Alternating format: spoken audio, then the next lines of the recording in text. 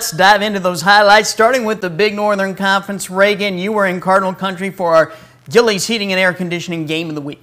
Yes, Stillman Valley hosted Dixon. The Cardinals tied for the conference championship last year. They'll definitely be in the hunt again, and the Dukes believe that they can make a run at the top. And the Dixon Dukes made a big statement to start this one. They ended the first half up 21-7. There's Tyler Shaner, the Dixon Dukes quarterback, getting some rest in. We'll start in the second quarter. That's where we find Isaiah Hurabie on the run. Quite literally, he found a hole, and it was so long. He gets tackled here right before finding the end zone. That sets up this play. Quarterback Braden Engel on the keeper, and, well, he's in for the score. Stillman breathing some life here, 21-14, halfway through the third.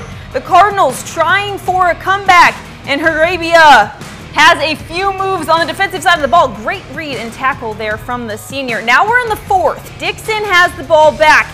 Quarterback Tyler Shaner can do it all, and he finally airs one out here, and he's got the little bro Colin Shaner way downfield. He makes the catch. The Dukes back in the driver's seat. It's Shaner again, this time on the QB sneak, and in for the touchdown. Dixon came here to make a statement, and that they did. The Dukes reigned supreme, winning 28-14.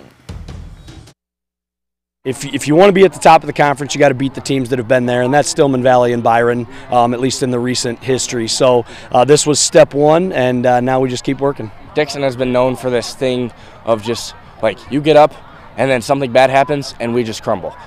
That's not our team. We're not going to crumble. We're going to keep fighting until the last play. It's a dogfight all the way.